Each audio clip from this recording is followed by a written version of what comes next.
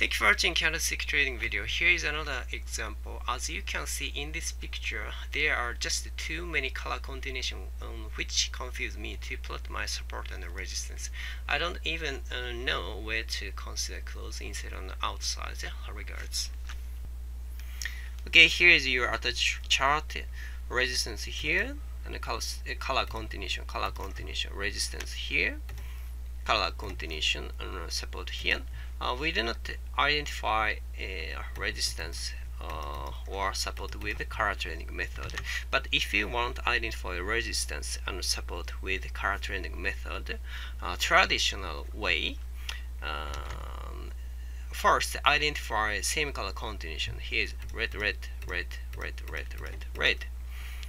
We can identify resistance, same color continuation high here, so resistance here, this is correct.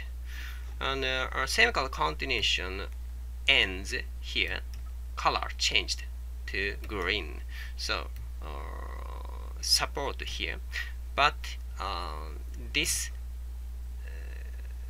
same color continuation lower low here, so support updated here, so support is here and the resistance here, and all of them, these candlesticks, same color continuation inside close, same color continuation inside close. Okay, here is a basic inside or outside. The basic inside or outside we candlestick trade using last bar and previous bar. Previous bar high to low, higher price moving. This is outside.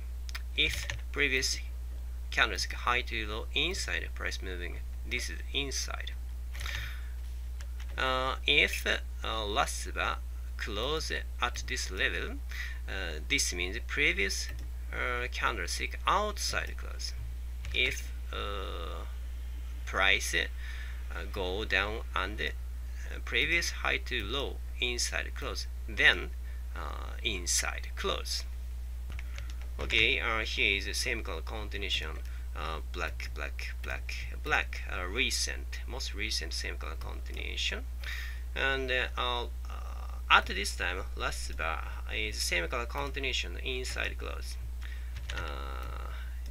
This candlestick also inside close, same color continuation inside close, and this one also same inside close, and this one is outside close, same color continuation, most recent same color continuation outside close, and this is also white, white, black, black, double black, so price go higher.